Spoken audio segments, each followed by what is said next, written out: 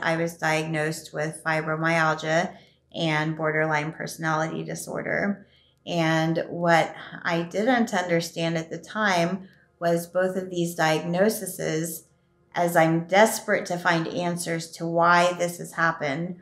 Why am I no longer able to function? How just, it seemed like overnight, everything was taken. I'm no longer able to function. I am mentally unsound. My kids cannot be around me. I was on 16 different medications, and honestly, I was really only getting worse. Every doctor that I had been to just said, there is no hope for these diagnoses. You know, the pain that I was in on a daily basis, the mental torment that I would go through on a daily basis. And it's so hard to describe, but it was like I was living a real life scary movie. That is the best way to put it.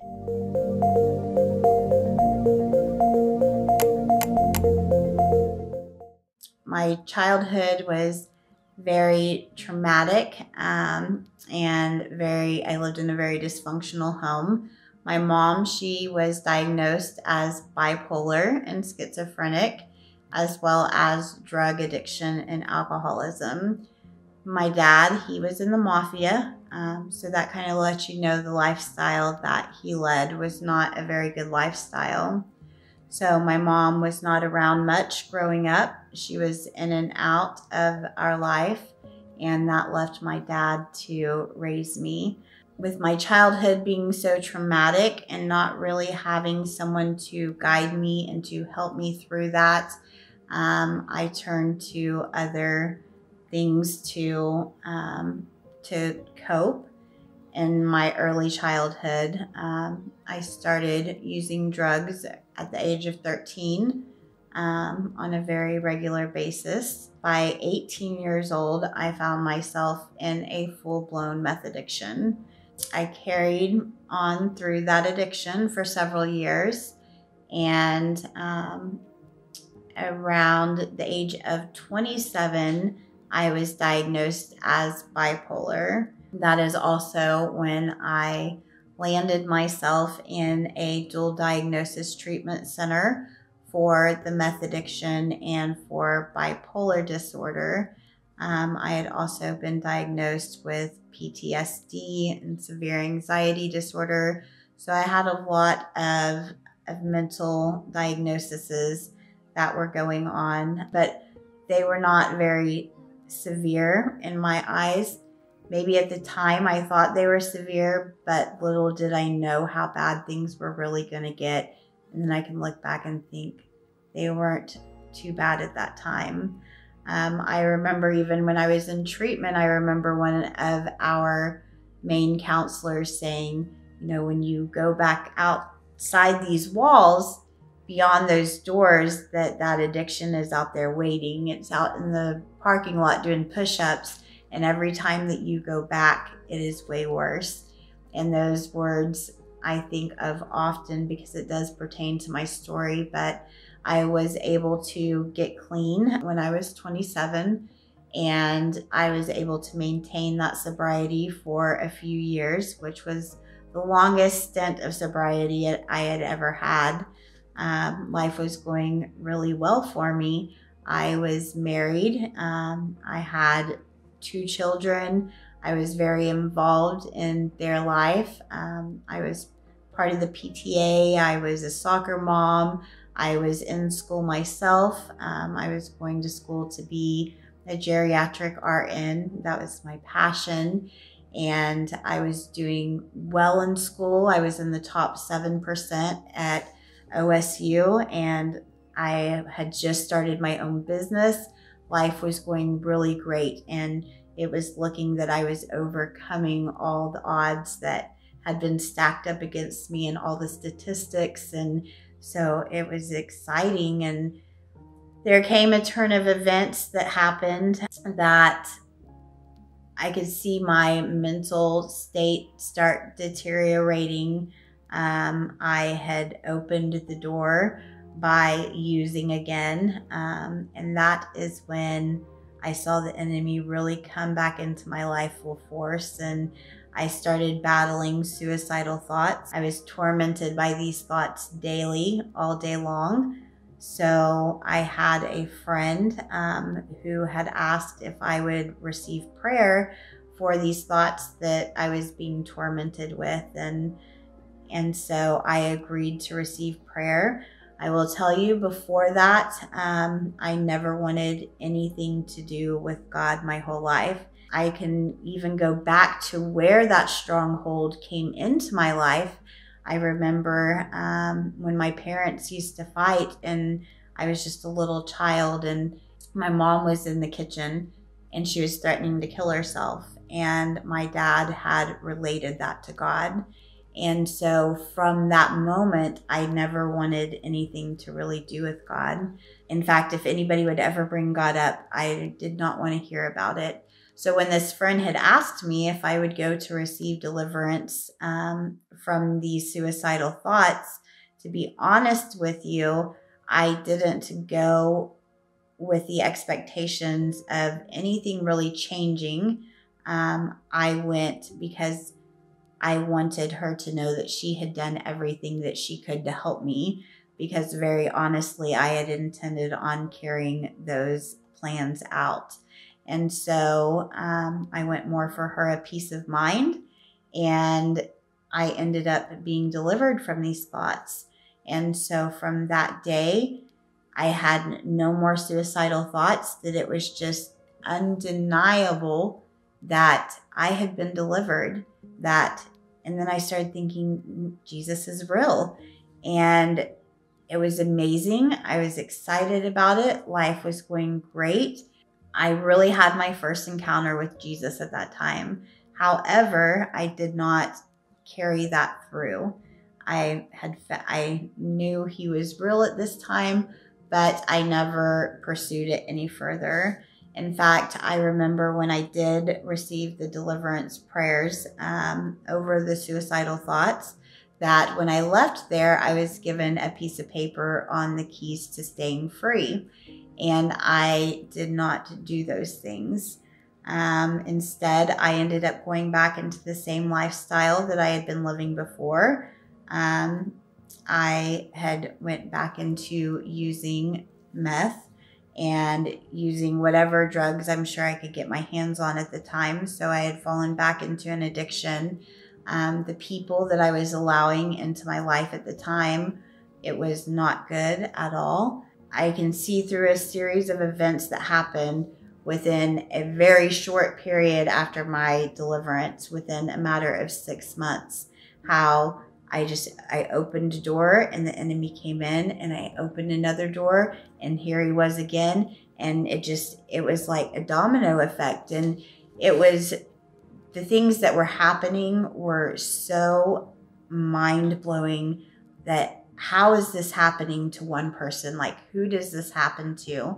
And so I can see through those events, and specifically a couple shortly after my deliverance, that one of the events instilled a lot of fear in me. And so I began living in complete fear.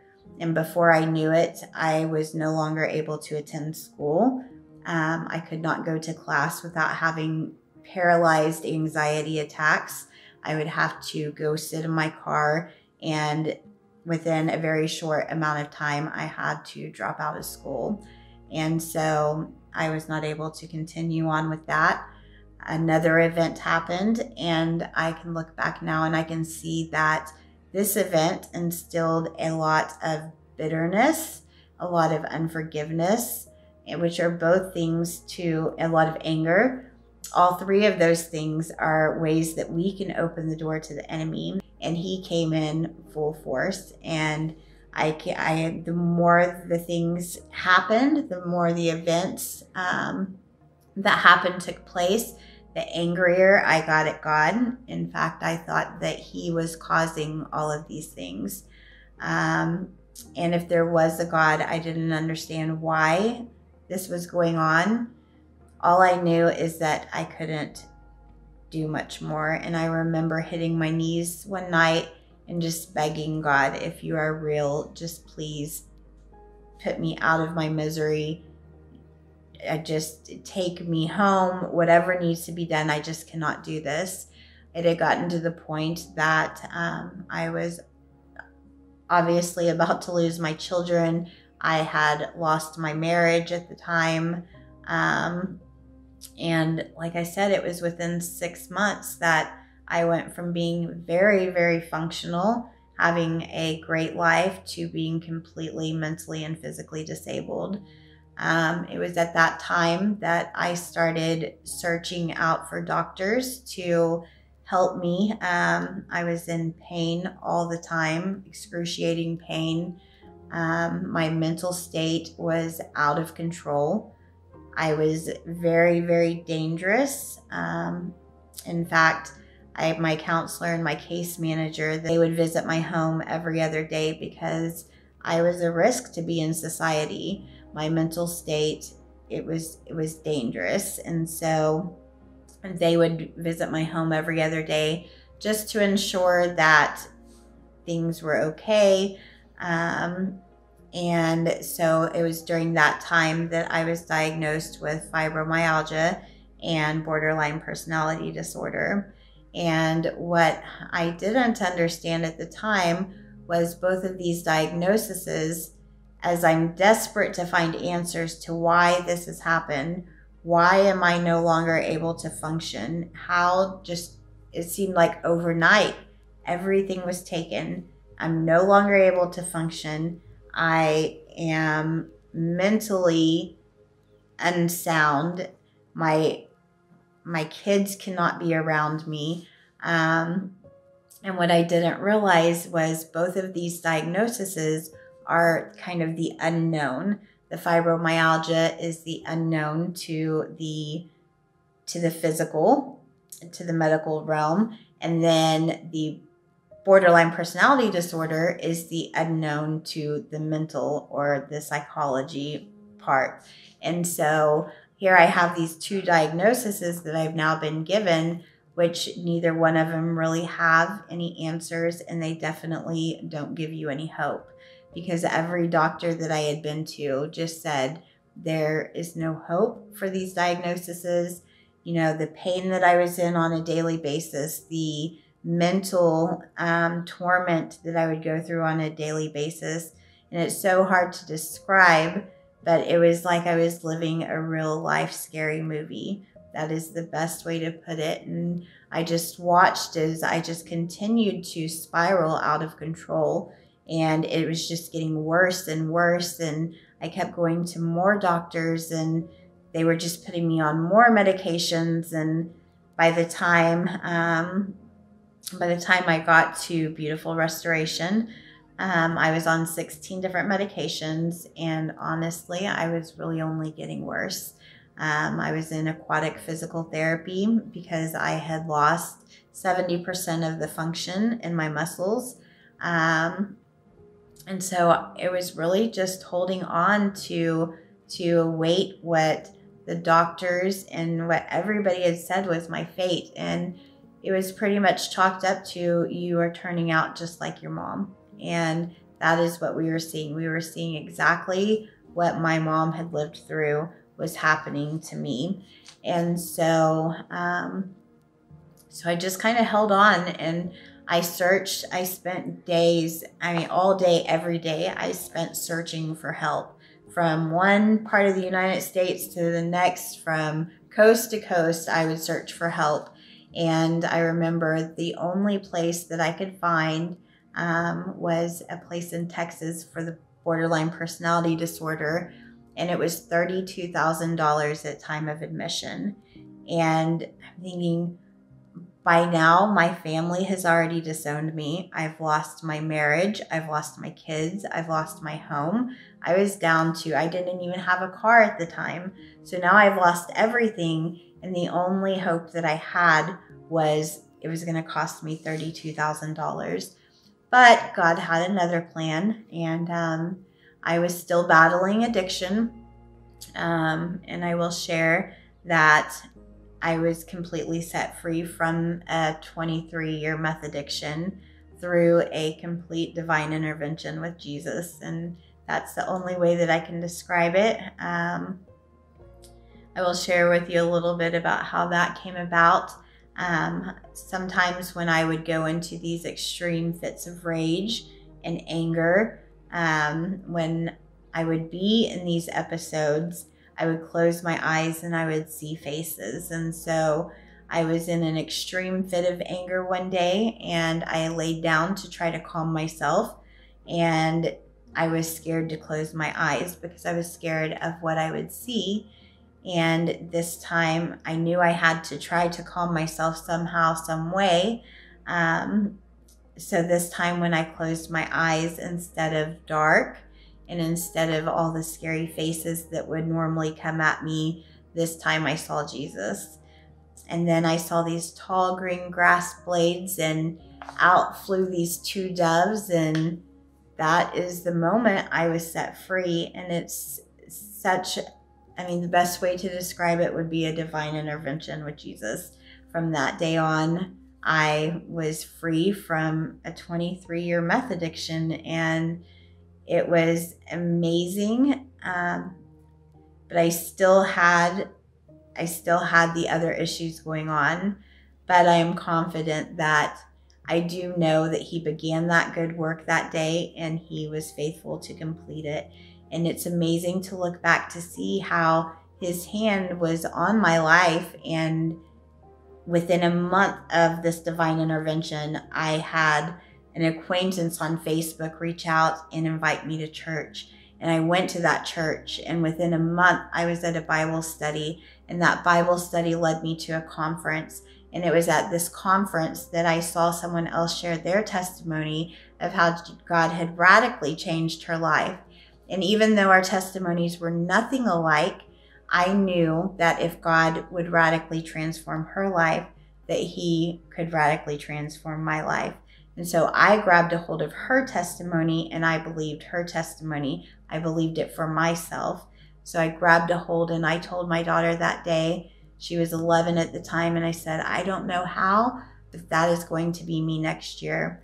And within a week after the conference, I ended up at Beautiful Restoration, which is a women's ministry. So as I entered that place, I knew what I was walking in with. These ladies had probably not witnessed or seen before, the complete torment that I faced on a daily basis. So I walk into this house with these ladies who are part of this ministry, and I remember thinking, they're never going to understand. Here I am coming from 23 years of using meth, and here I am tormented on a daily basis. Here I am, my mental state is, it's so hard for people to wrap their head around had they not been in it. These ladies don't know what I'm going through, but I knew that God had brought me here. And so I stayed, and I kept coming back every week. And every week, these ladies were mentoring me, and they were showing me the love of Jesus. And so that is where I really began filling up, and they began teaching me how to stand on the word of God. They began teaching me the power of our words, that life and death are in the power of the tongue. And so I grabbed a hold of that. And every day, no matter what I was going through, I would, if it did not line up with the word of God, if it was not a feeling from God, if it was anxiety, if it was, the thoughts racing through my head, if it was anything that was not from God, I would find scripture to stand on. So for instance, if I was battling anxiety that day, I would find scriptures on peace. If I was battling the thoughts in my mind, I would find scriptures on the mind, and I would start declaring those out loud from my mouth. And it was amazing to see that things began to change. And even I shared my counselor and my case manager, they were with me every other day. And so as they would show up, and here I am just really pouring the word into me and counteracting everything that was going on, that wasn't from God. And so they began to see that things were changing, and I was changing from the inside out. It was amazing. So I just kept coming back every week. And I remember a very monumental moment 2 months after I got here, even still searching. And I remember running across a YouTube video, and I was so desperate to find answers because I knew I could not live like this much longer. So I would constantly just search for answers, and I ran across a YouTube video that spoke of being delivered from borderline personality disorder. And I grabbed a hold of that, and I believed it for myself. And I thought, okay, this is it. I can be delivered from it. And I remember God speaking to me and him saying, Leslie, you need to be delivered from generational curses.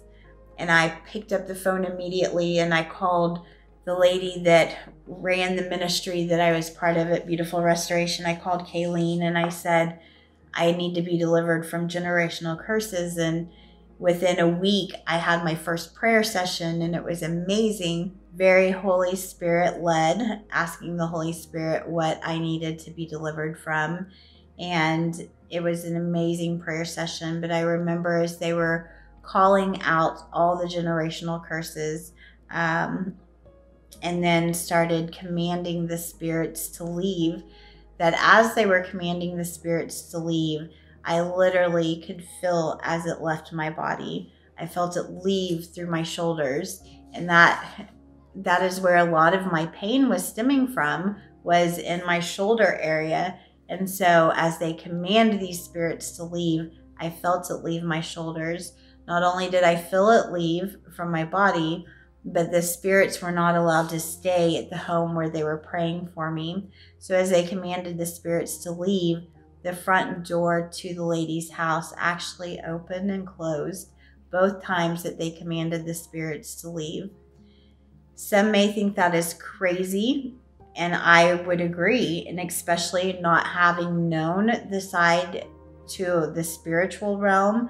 I remember even when I showed up at home, my husband, I told him what happened, and I told him I came home just knowing my life was never going to be the same. I knew I had been set free that day from the mental diagnoses, schizophrenia, to, just I could see all of the generational things that my dad had been involved in, that I was delivered from those generational curses that day.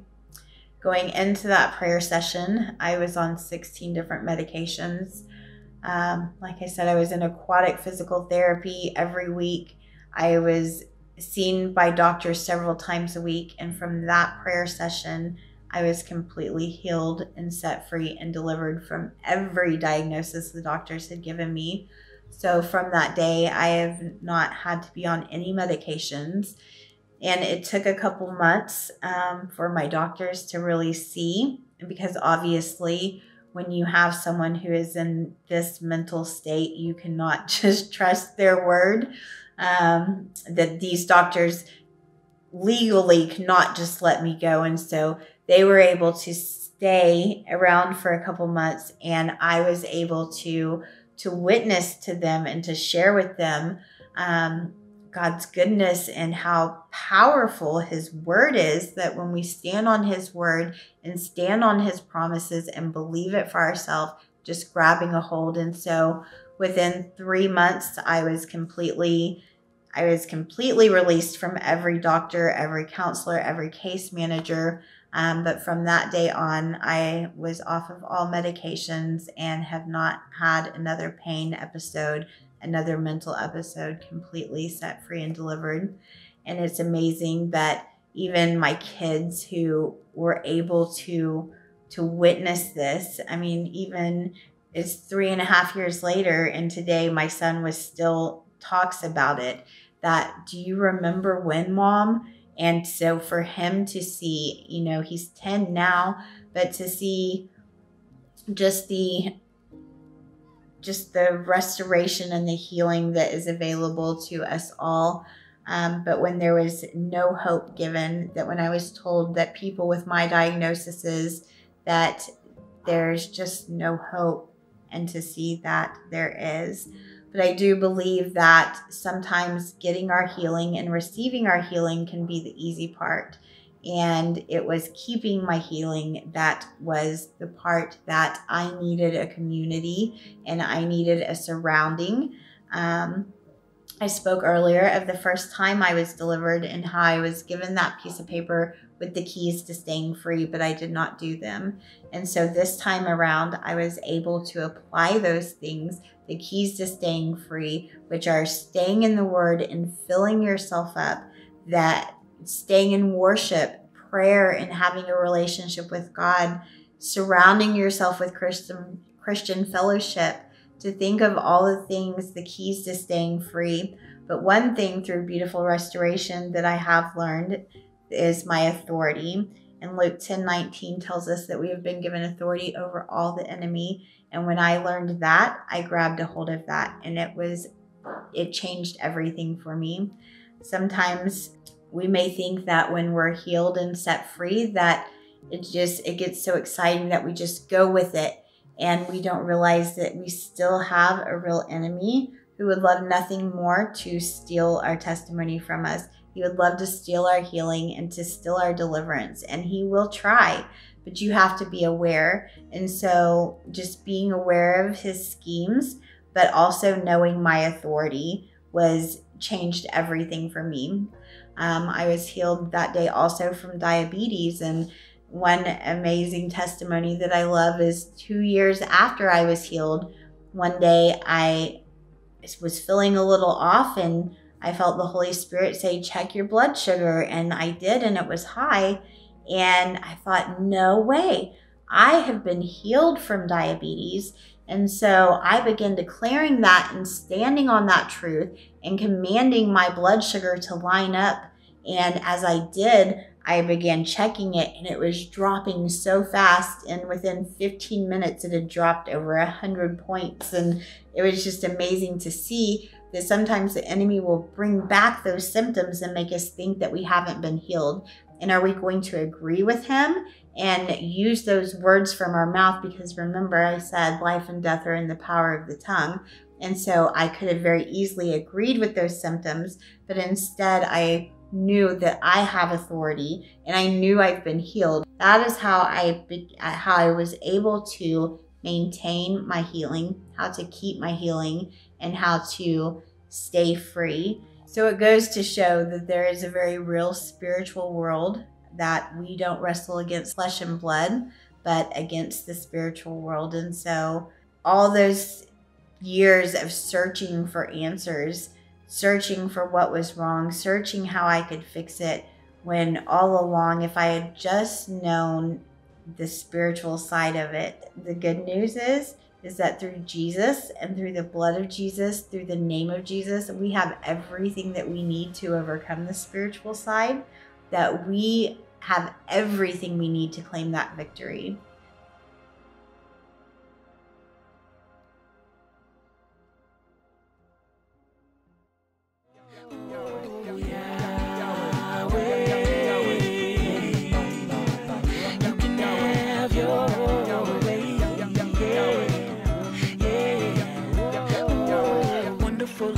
And magnificent in wisdom, this is different from religion, beautiful, bountiful living. My soul is in submission to you.